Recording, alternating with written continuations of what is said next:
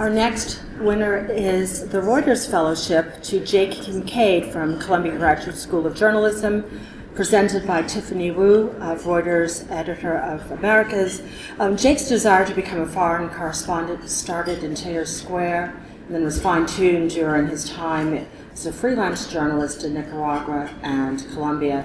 He's heading off to a fellowship with Reuters in Mexico City.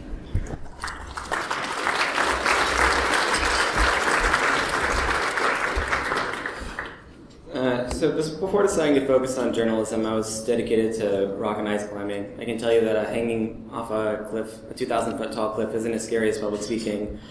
Climbing taught me to work in teams under intense pressure, to be self-reliant, and maintain a clear head in disorienting situations while practicing good risk management. When you live on a vertical granite wall for days, you and your partner rely on each other to get every detail right when setting up complex safety systems and guiding each other up the face. You need to know when to push through fear and when to ignore your ego and turn back. These skills, I've also found, are critical to foreign correspondence. In April 2018, when a popular uprising against Daniel Ortega broke out, I moved to Nicaragua to cover the crisis.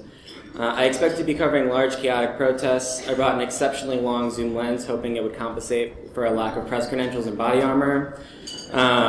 Instead, I found myself in the midst of a crackdown that had silenced civic protests and military force by throwing protesters in jail and charging them as terrorists. So instead of using a zoom lens, I got close to subjects by traveling to rural villages to interview people who were hiding from the government.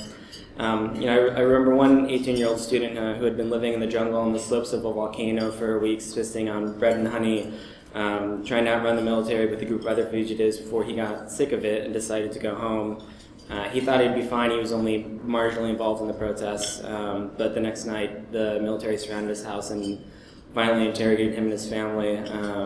His eyes were still swollen shut when I interviewed him a couple days later. Remembering people like him motivates me to keep doing this work. I'm drawn to it because it's journalists who people turn to when they want to know if people are getting shot at and thrown in jail because they're violent criminals or because they went to a protest and disagreed with the government. It's a privilege to give truth a voice, and I'm grateful for the opportunity to be able to continue this work. Thanks.